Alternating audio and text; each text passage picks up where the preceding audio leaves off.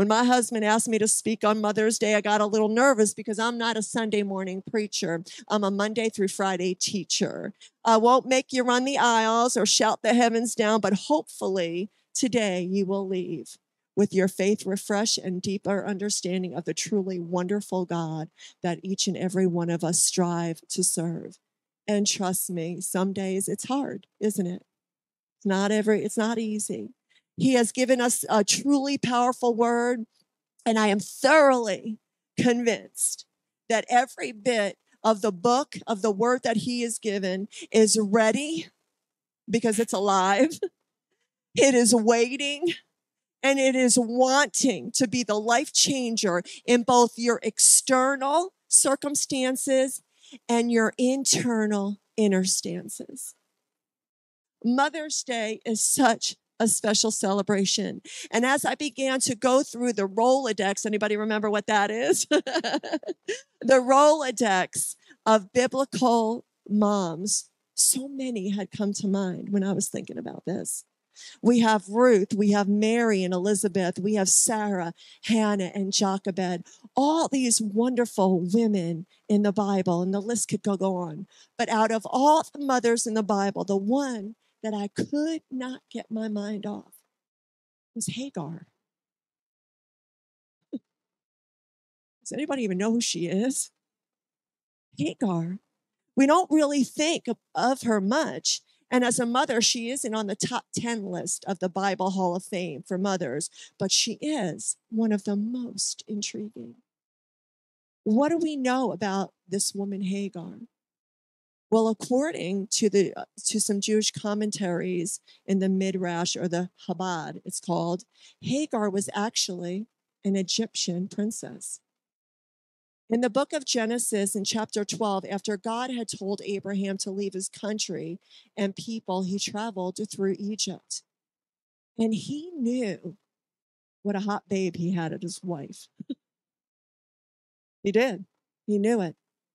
And he knew the danger that he was in if they knew, or anybody knew, that he was the husband of this hot woman that he was married to. Is that okay to say?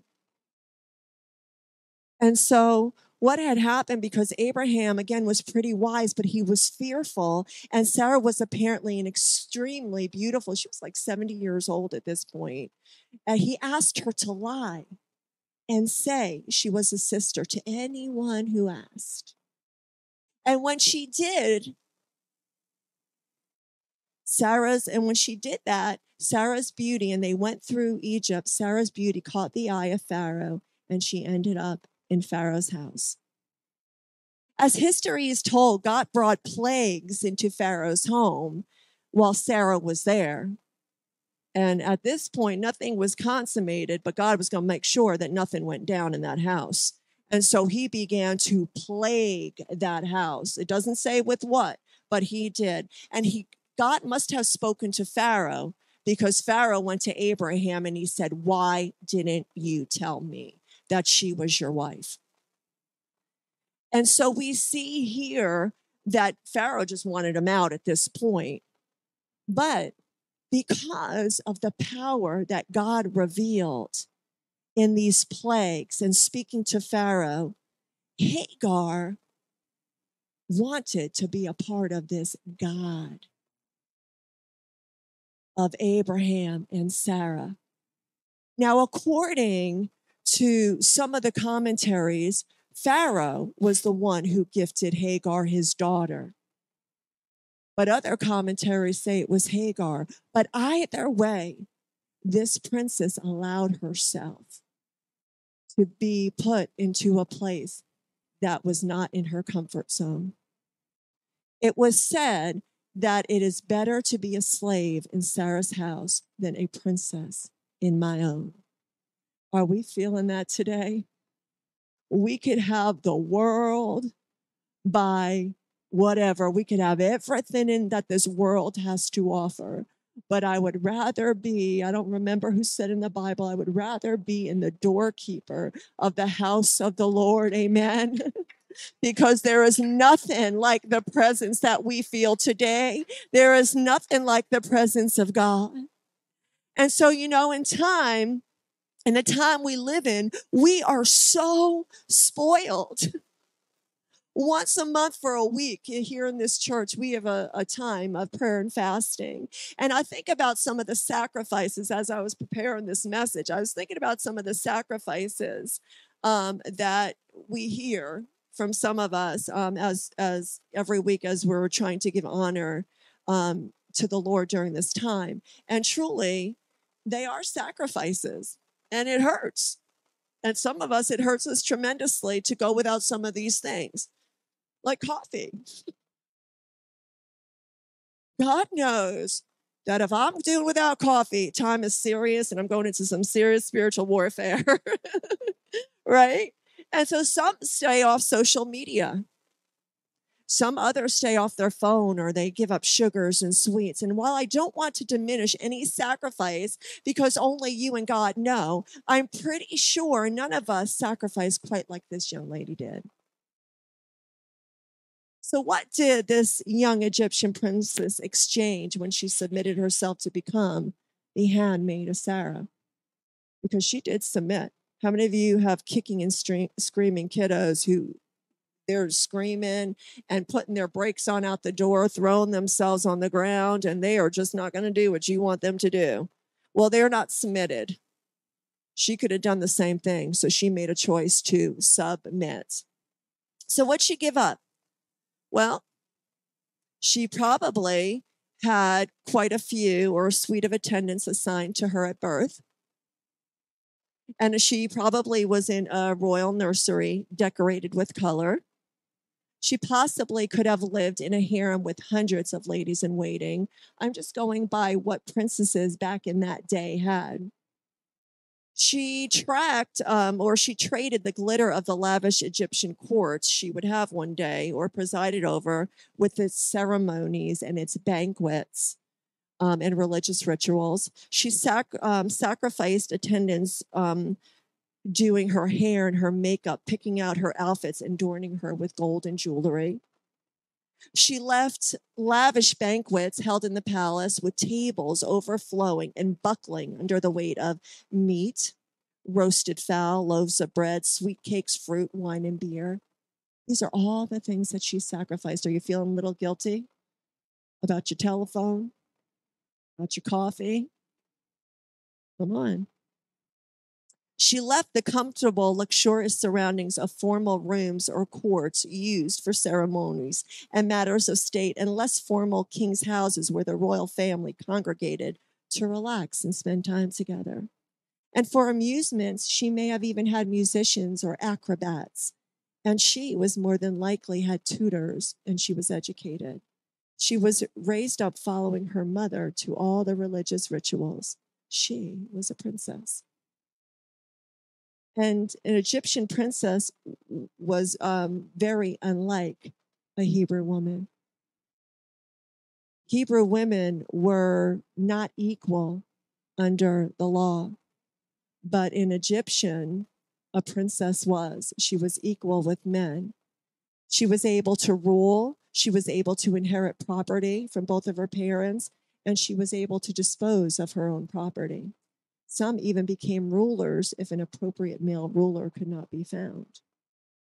So she could have had a future in the things of the world. And this, for a God, she gave all this up. And now she left all this for transient tent living. And instead of having ladies in waiting, she herself was waiting on a lady. She gave of herself for another person's interest and will, disregarding her own. She was now subject and under authority of a superior and had little or no standing. There was no leaving her position. Even if she wanted, there was no changing her mind. She was owned.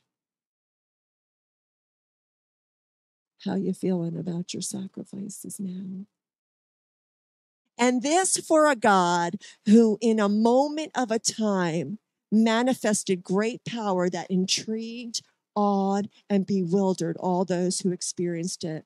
So while our sacrifices may be indeed sacrifices to us, none of us had exchanged our family, our future, our lives to the level of this young lady. And we were the ones who were bought with a price. Amen. In 1 Corinthians 6, it states, "For we are bought with a price, therefore glorify God in your body and in your spirit, which are God." In Psalms 45, 10 through 17, it states, "Hearken, O daughter."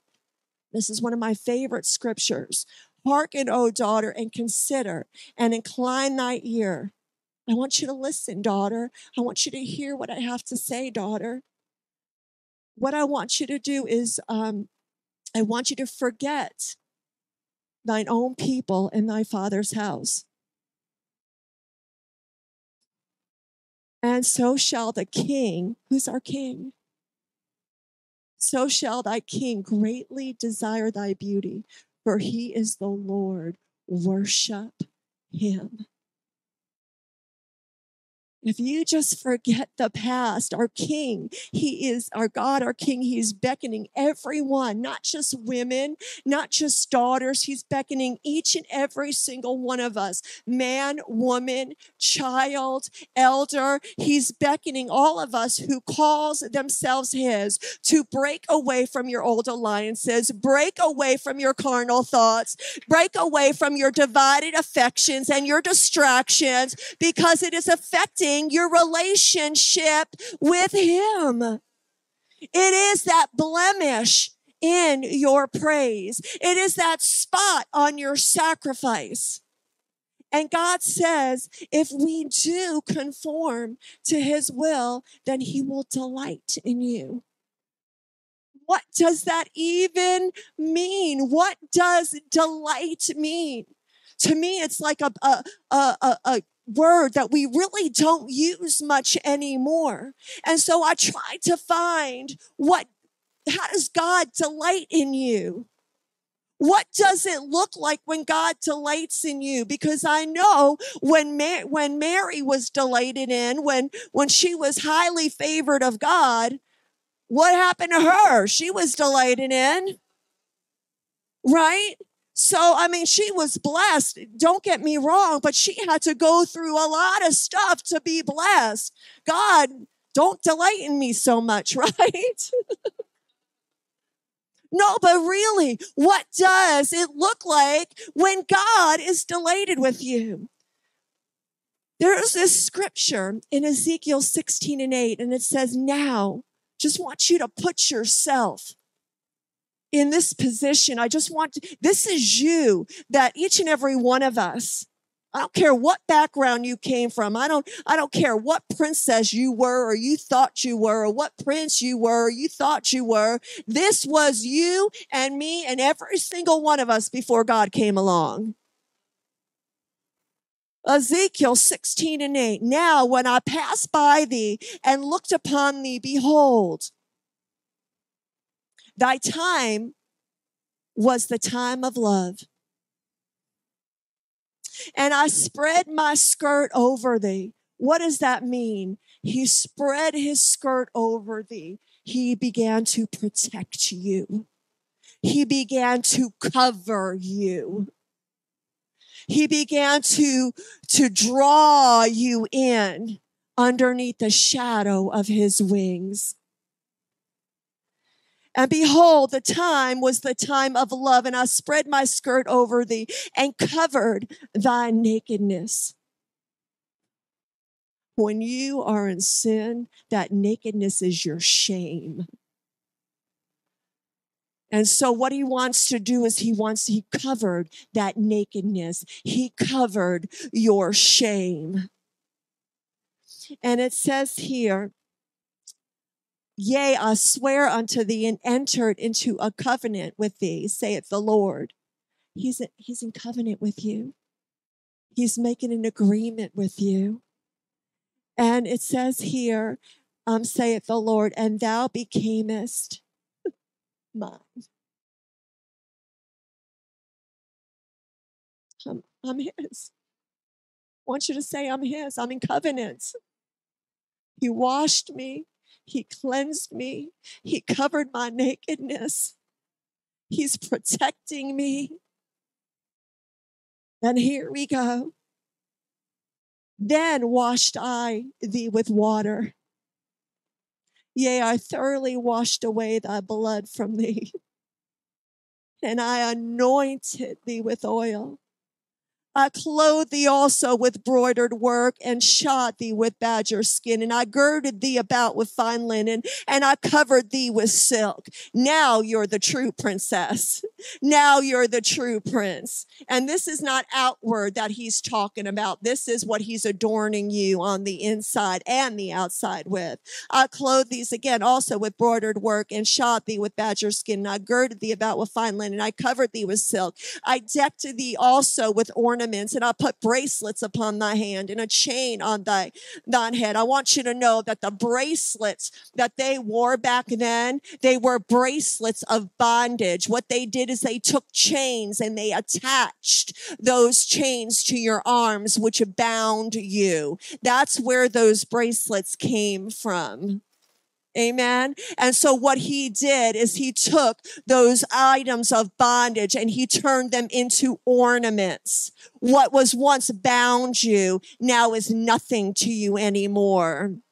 And I put a jewel on thy forehead and earrings in thy ears and a beautiful crown upon thy head. Thus wast thou decked with gold and silver, and thy raiment was of fine linen and silk and broidered work. And thou didst eat fine flour and honey and oil, and thou wast exceedingly beautiful, and thou didst prosper in my kingdom. You know what? At that time, you exchanged your handcuffs and your metal collars for bracelets and chains of gold by God. Your crown represents your now new place in royalty. You have been delivered, you have been loosed, and you have been freed. You are no longer bound. That is delight. So Hagar, wow. But it's Mother's Day, Sister Crow, so why are you talking about Hagar, right? I wonder if Hagar even thought about, at this point, motherhood. I wonder if she even thought what it would be like to be a mother. You know, I was thinking about when I was pregnant with my first daughter, and the first one is always, I don't want to say the most special, but the pregnancy is the most special because you've never been through it before. And so you got to buy the best diapers, right? Got to buy, that $80 pair of diapers, because nothing else will do, right? You have your memory books and you make sure that every little movement and flutter you're covering and you're writing it down. And when the baby comes, every moment is written down. And you've got all these dreams and you've got all these hopes and you think about all these things that you're going to do with this child, right? And that's what we do as mothers. But I wonder if Hagar even thought about that. And if she did, were her thoughts like, did you think of what it was like at home in Egypt? Maybe she had dreams of decorating a colorful nursery. Maybe the joy of swaddling a newborn. Maybe that's what she thought of. Maybe it was, where she got to choose maybe a wet nurse because she's going by what she grew up with, right? That's all she could do. Maybe she thought about sleeping in while the wet nurse took care of all the midnight and early morning feedings, changing the diapers so she didn't have to. Maybe she thought about visions of the proud daddy gleaming over both baby and mama, showering them both with love and affection and joy. Or did she even dismiss the whole idea? Whatever, oh gosh, sorry about that. Whatever she was or was not thinking, her life was getting ready to take a very different turn, and one that I'm not sure, nor does it infer that she was ready for.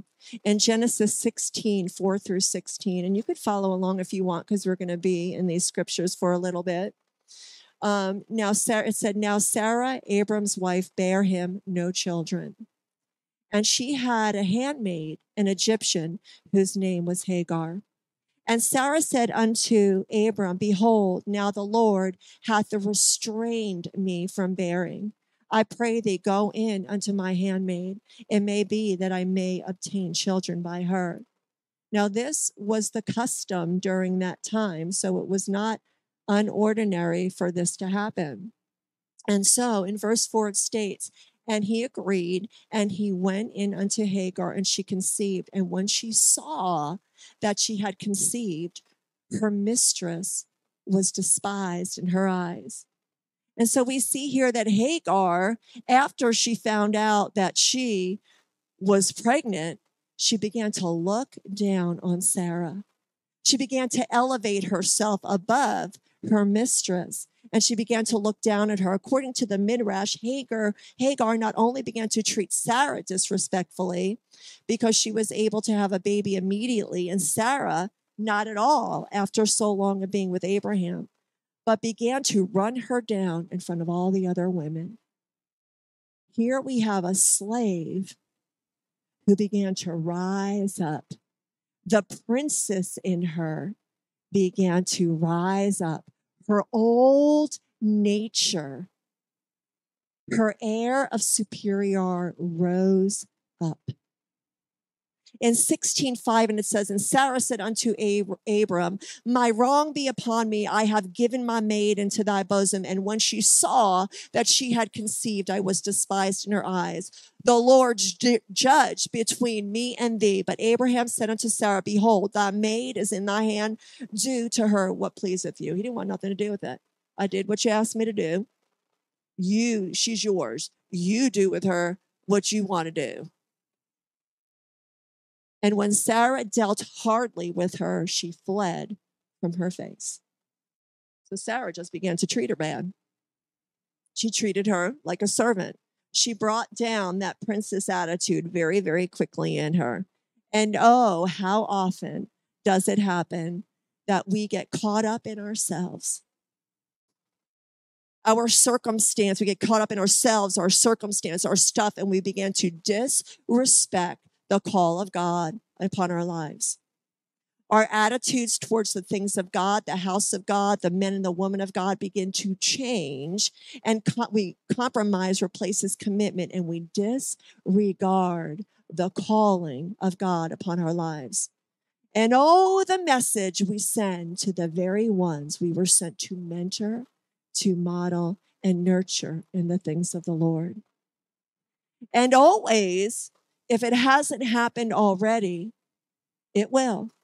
If you're in that position, you will find yourself out of position, out of his will, wandering, angry and weary with the very places and purpose God has prepared and planned for you to be. That's what happened with Hagar. That old person came rising up. We have to be careful. We have to remember who we are. It won't happen to you. I'm too grounded in God. It won't happen to you. It won't happen to me. It happened to Lucifer. His arrogance and pride got him kicked out of heaven because he forgot who he was. Hagar forgot who she was. It happened to Saul, who the Bible states was little in his own sight. He lost out of the kingdom being established because he forgot who he was. It happened to Jonah, the prophet of God, who allowed his personal feelings and opinions to get in the way, and he found himself in the belly of a whale. He forgot who he was. It can happen to you. Are you stronger than Jonah? Are you stronger than Saul? Are you more angelic than Lucifer was? Proverbs 4:20 says, keep thy heart with all diligence, for out of it are the issues of life. As my husband always says, check yourself before, he says it with an attitude, check yourself before you wreck yourself. And don't be fooled into thinking you must be in the will of God, or that he is pleased with you when blessings appear during this time. And we do. A lot of us have an attitude, and we right away, we don't have We don't have just an automatic, bad things don't start to happen. In fact, things start to go really good. And the Bible says that we need to be very careful. And so let's find out what happens to her. In 16:7, after she ran, it says, and the angel of the Lord found her by a fountain of water in the wilderness, by the fountain in the way of Shur. She found a fountain of water in the wilderness. A fountain of water in the wilderness. That just does not happen. And so shortly, contextually, the majority of the time, anytime there was a wilderness experience, it signified what is uninhabited and what is uncultivated. The Bible says he inhabits the praises of his people. When you are in a wilderness, I don't care how much water is there. If you are in the wilderness, it's an uninhabited place. He's not there with you. He's doing something. I shouldn't say he's not there with you, but he's doing something. It also says wildernesses are symbols of waste places, wandering, spiritual dryness, and emptiness. You see, we have a fountain here. She must be in the right.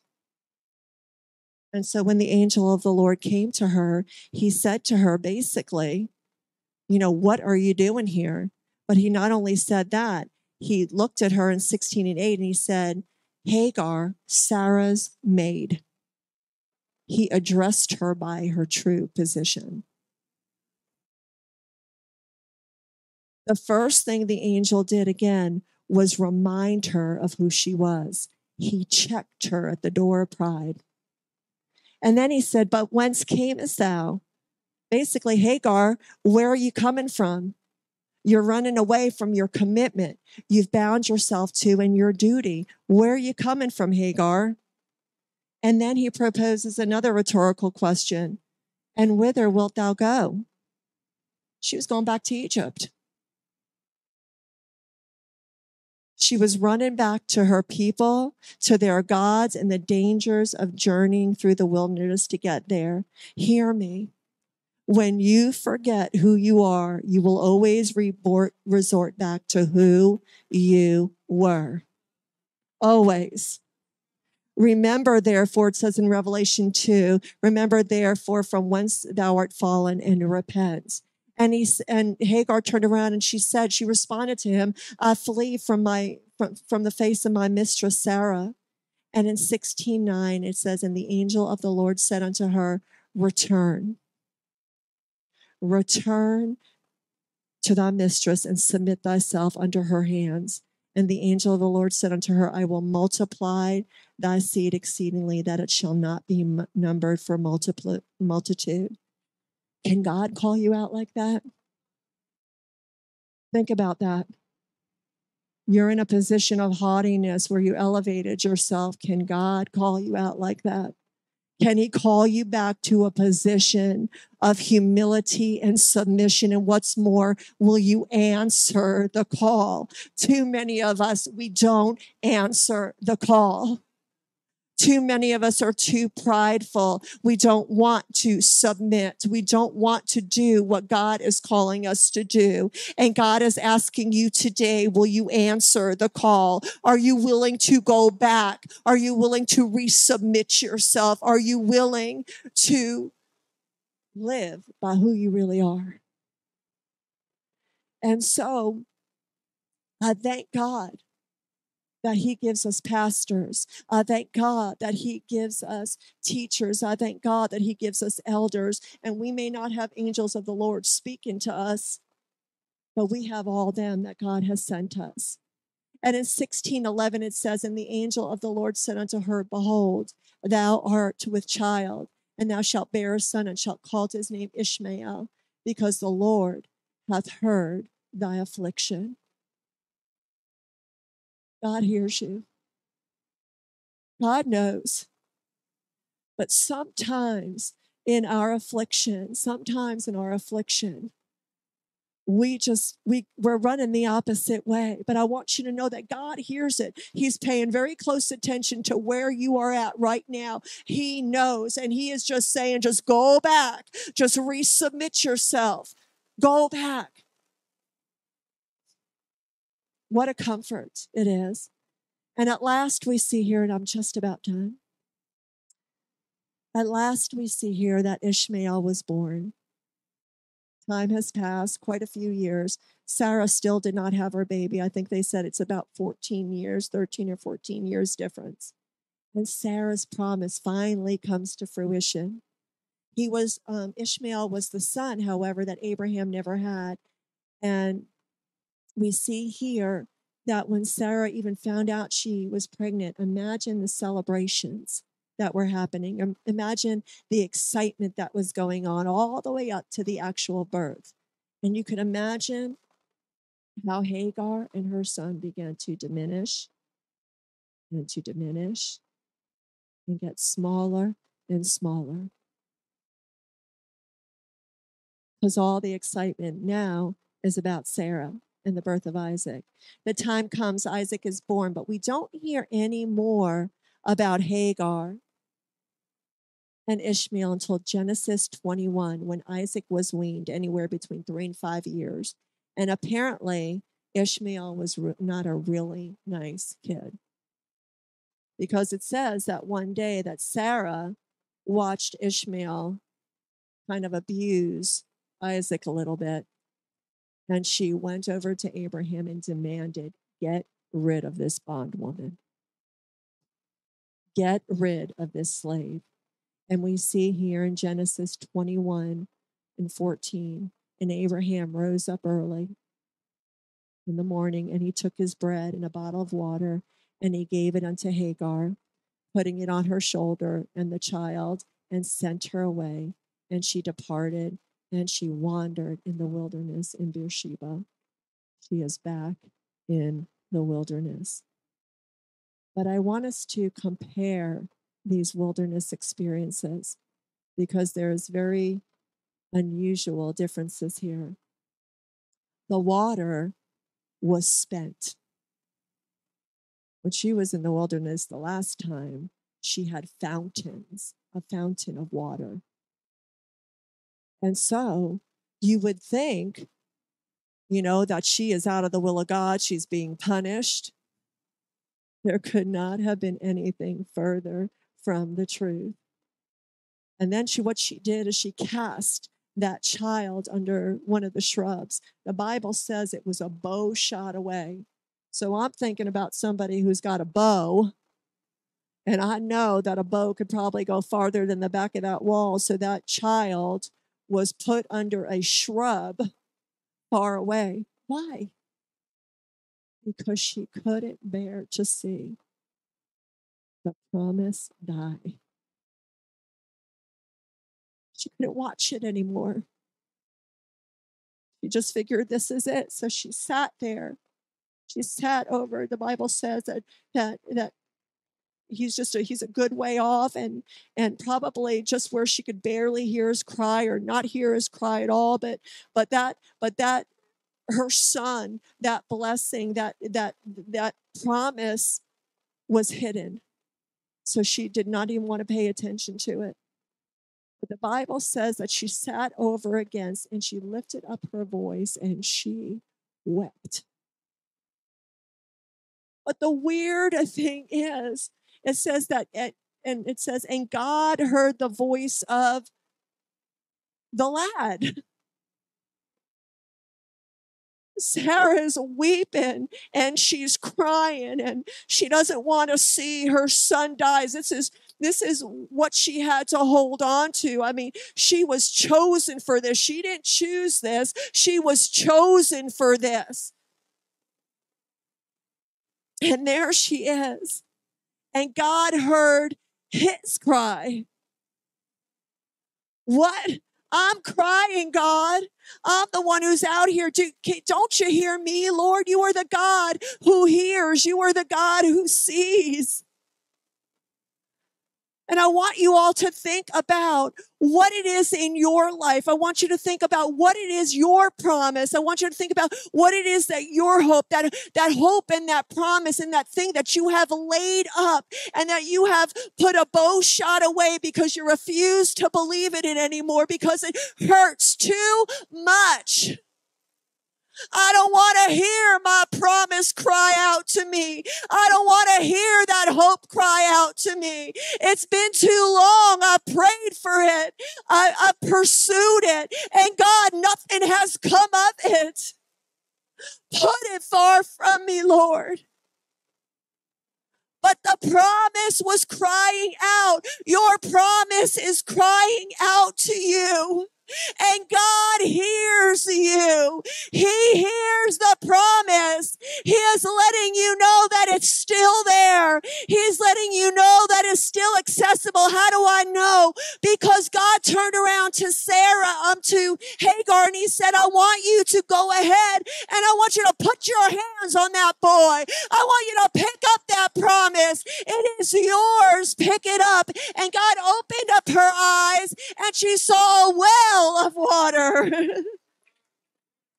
God provides in your affliction. He provides in your wilderness. And sometimes your wilderness is the will of God.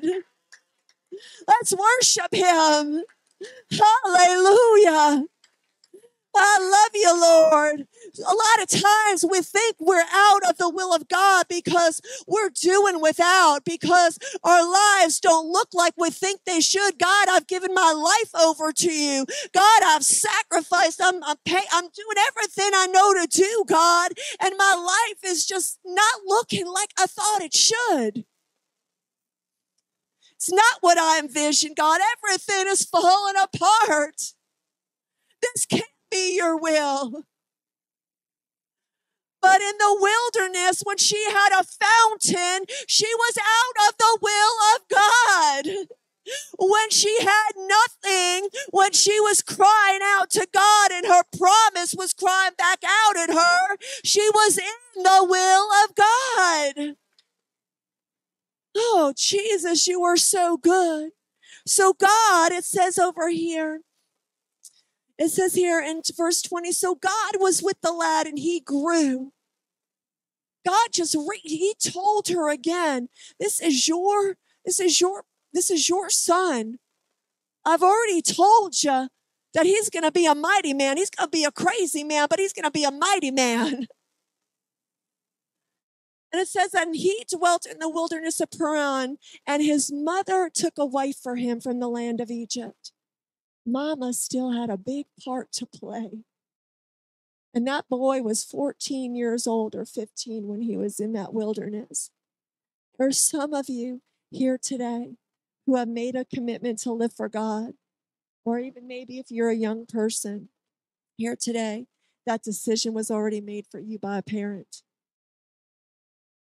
But life has not exactly been what you thought it would have been like. You're in a place where you have put that thing, whatever it is, away from you because you feel like it's dying and you just can't bear to walk with it anymore. For each of us, it's different. For Hagar, it was her son. For you, it could be your calling. It could be a child. It could be a career. It could be a healing.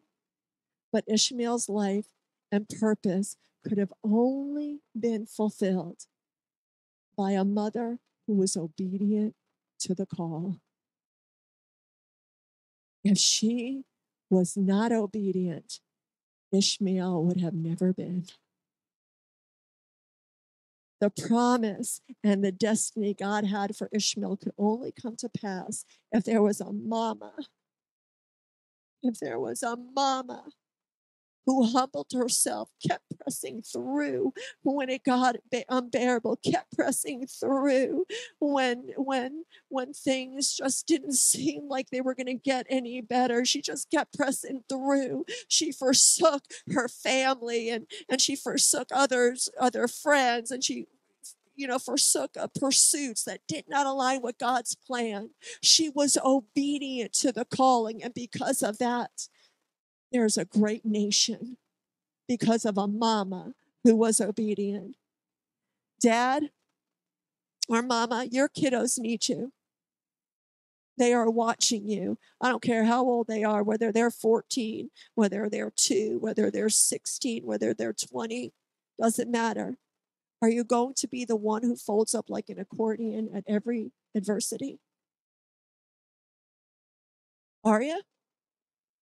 Dads, this is for you too. God is watching.